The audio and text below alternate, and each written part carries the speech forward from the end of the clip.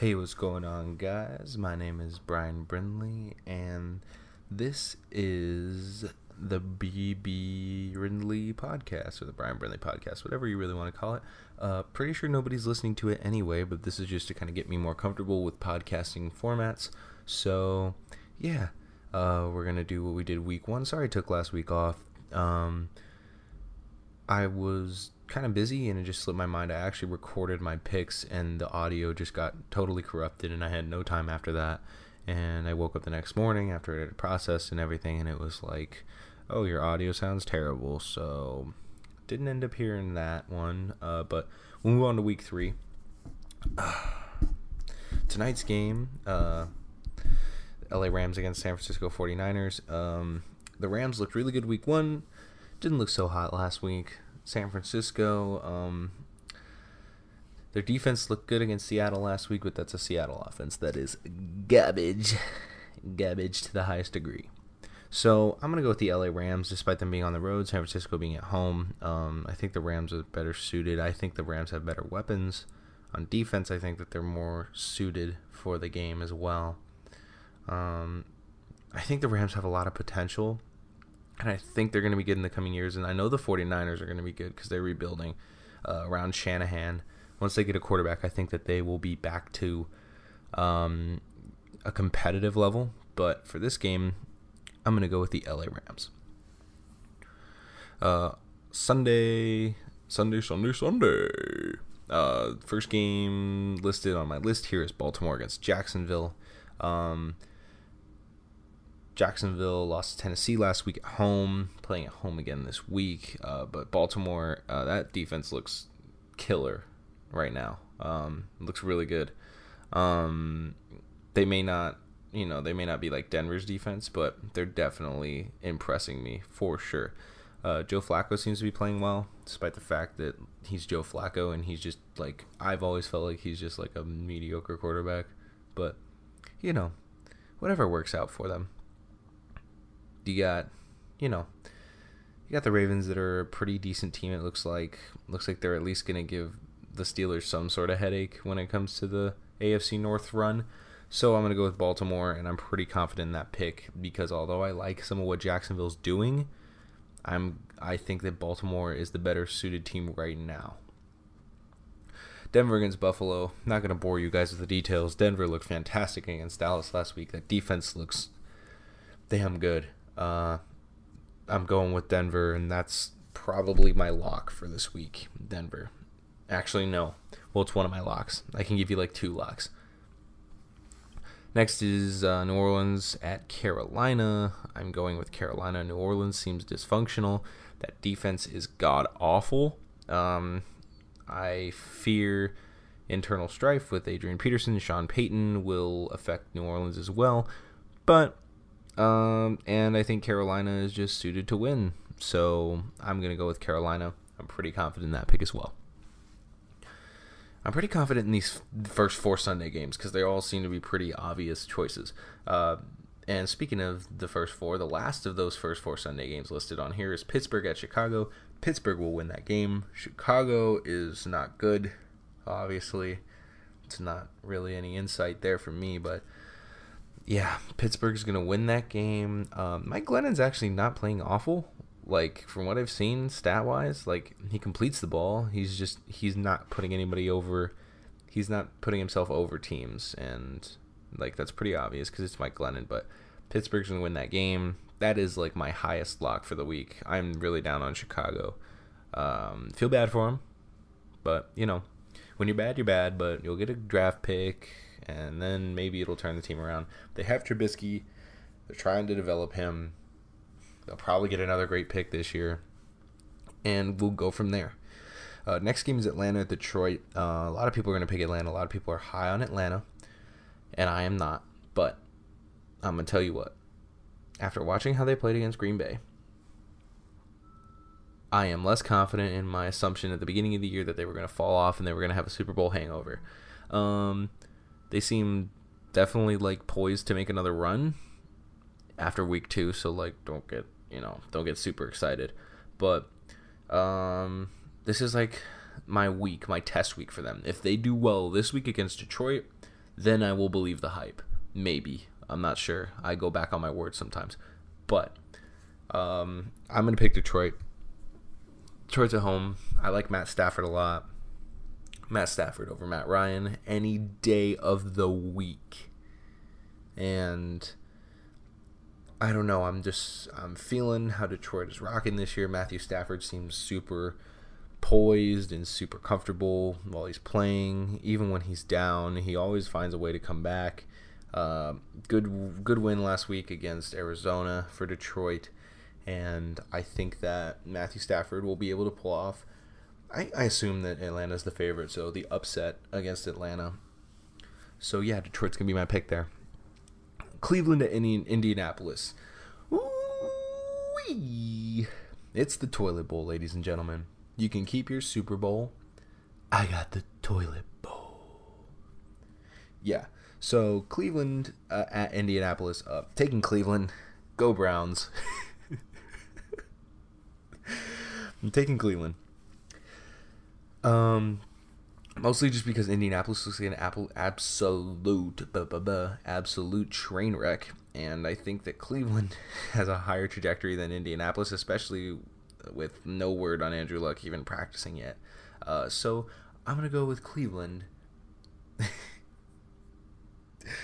just because I like when I can pick Cleveland and actually have any sort of like chance. So I'm gonna go with Cleveland in that game, just for the sheer, I guess, prospect that I can say, I told you Cleveland was going to win. I told you guys Cleveland was going to win. I told you. Hey, maybe they'll get to one win faster than they did last year. That's for sure. Next game up, Tampa Bay at Minnesota. I've picked Tampa Bay, I think, both of the first 2 weeks. And I'm picking them again week 3. I feel it in my gut that Tampa Bay is a good team. They just need to find their rhythm.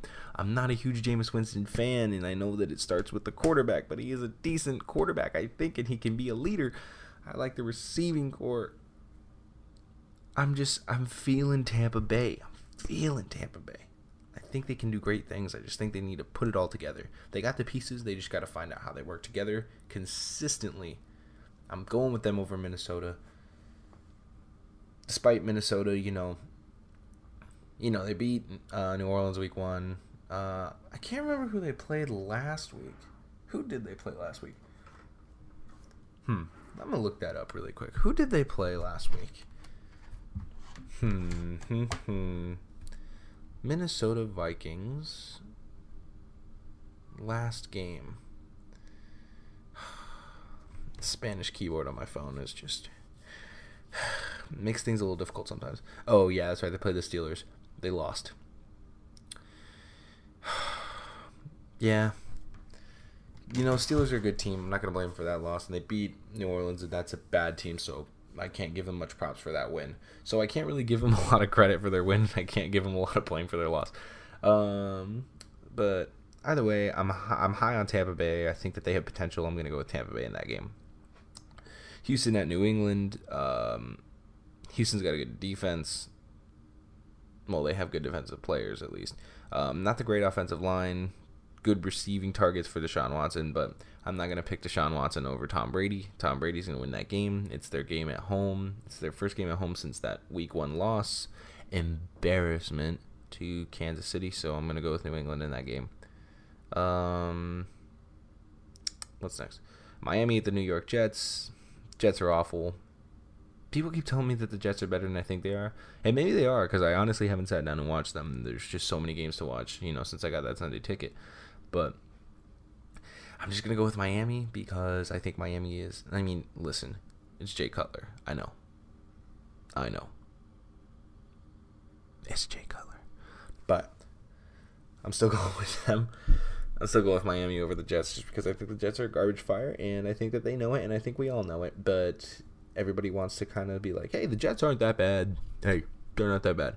But I'm going to say, yeah, they are. Yes, they are.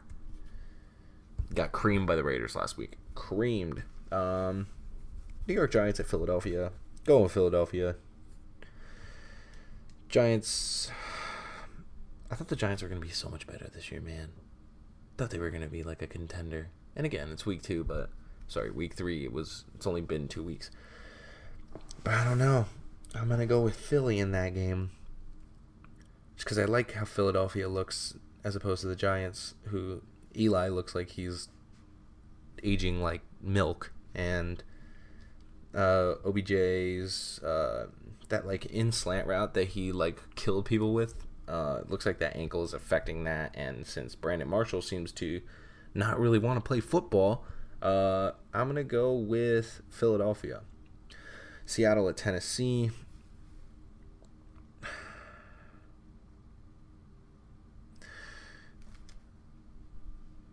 I know Seattle's defense is stellar. It's great. They have Earl Thomas, Cam Chancellor, Bobby Wagner, KJ Wright, Richard Sherman, Sheldon Richardson, Michael Bennett. Like, the list goes on and on. They have a stellar defense. That offense looks so bad. It looks so bad. Like, when I was watching them play the 49ers last week, it was like pitiful. It wasn't even like making me angry that they couldn't advance the ball. It was just like sad against the 49ers.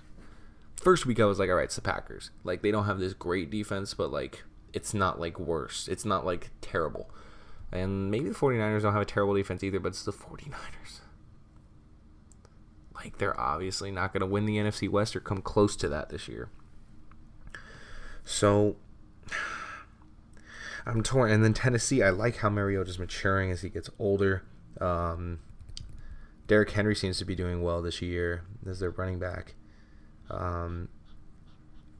Still don't like their receiving core. I think they're slow. But, you know, I have a weird gut feeling that Tennessee's going to win that game at home. Because Seattle's also bad on the road. We got to remember that. Have been forever. Yeah, that's my upset pick of the week, I guess. Tennessee over Seattle, I guess I would say.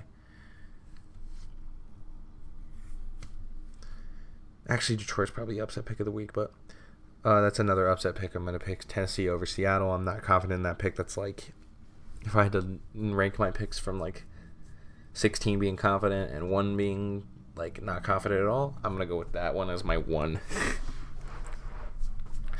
Cincinnati, Green Bay. Green Bay's going to win that game. They're in Lambeau. Despite they're going to be mad about that loss last week against Matt Ryan and the Atlanta Falcons. Aaron Rodgers is going to go off. He's at home. Cincinnati has yet to score a touchdown this season. Andy Dalton. Let me put it this way. If you had to pin all of your money that you have, every single dollar, every single cent that you have on a quarterback, and your choices are Andy Dalton and Aaron Rodgers, who are you going to pick today? I rest my case. Kansas City at the LA Chargers. Kansas City, I'm going to pick. Kansas City looks good. Yeah, they look really good, and I'm confident in Kansas City. God, what's his name? Is it Tyreek Hill? I think that's his name. I'm bad with names. But that dude's just killing it. Just absolutely killing it. Good for him. No, Kareem Hunt. Kareem Hunt, that's who it is. My bad. Kareem Hunt. That's who's killing it. Good job by the rookie. He had that one fumble against the Patriots at the very beginning, and everybody's like, oh no. And then he's just gone off ever since. So, good for him. Sunday night game's going to be... That's the Sunday night game? The Raiders at the Redskins? Interesting. I'm going to go with Oakland in that game. Oakland looks like they're rocking. Marshawn Lynch brought some swagger to the team. Derek Carr looks good. Everybody looks relaxed. Crabtree's going off. You know. Not in love with their defense. But, you know. It's Washington, and I think that they will handle them despite being on the road. I'm going to pick Oakland there. And the Monday night game is the Dallas Cowboys and the Arizona Cardinals. Arizona Cardinals are... I agree with, I think Colin Cowherd's been saying it recently, that Arizona's in rebuilding mode, despite the fact that they refuse to admit that they're in rebuilding mode. But they are. Listen, I grew up in Tucson, Arizona. I live in Phoenix, Arizona. I know a lot of Cardinal fans, and they're not happy with Carson Palmer. Like, not even a little bit. So, Yeah, basically that is gonna be it. My pick's Dallas. I know that they lost to the Broncos pretty badly last week. Like they were handled last week. But I think they're going to bounce back just by being on the road, and I think that Arizona is just not equipped to deal with that team. So I am going to go with the Dallas Cowboys in that game. So to run back through my picks one more time, I picked the LA Rams over the San Francisco 49ers on tonight. Baltimore Ravens over the Jacksonville Jaguars. Denver Broncos over the Buffalo Bills. The New Orleans Saints I have losing to the Carolina Panthers. I have the Pittsburgh Steelers over the Chicago Bears. I have the Detroit Lions beating the Atlanta Falcons. I have the Cleveland Browns beating the Indianapolis Colts. I have the Tampa Bay Buccaneers defeating the Minnesota Vikings. I have the New England Patriots beating the Houston Texans. I have the Miami Dolphins defeating the New York Jets. I have the Philadelphia Eagles beating the New York Giants. I have the Tennessee Titans beating the Seattle Seahawks. I have the Green Bay Packers defeating the Cincinnati Bengals. I have the Kansas City Chiefs beating the LA Chargers. I have the Oakland Raiders beating the Washington Redskins. And finally, on the Monday night game, I have the Dallas Cowboys defeating the Arizona Cardinals. Those are going to be my Week 3 picks for the NFL. I am Brian Brindley. This is the Brian Brindley Podcast, and I will see you next week where we'll talk about where I was right, where I was wrong, and who I'm picking next week. Thank you very much.